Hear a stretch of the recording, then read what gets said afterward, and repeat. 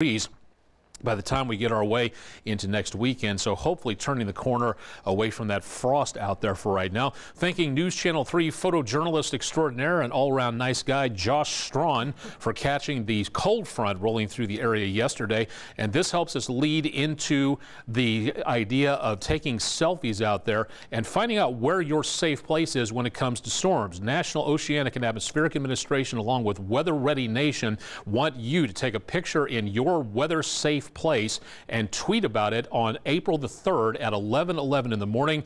At the very least, we can encourage people to find out where to go to and think more about severe weather safety. So please do that. We'll be doing it here. I will be, at least, at News Channel 3. So hopefully you can participate as well and get ready to think more about severe weather safety. So important for you to know where your safe place is and not wait till the last minute. That takes precious time. If you have to think about it on that, exactly. you need to be able to know exactly where to go to if and when a warning is issued. So take those safe place selfies. There you go. Well, soon to come on News Channel 3, the measles outbreak is crossing state lines again. We'll tell you where and how dangerous it's become coming up next.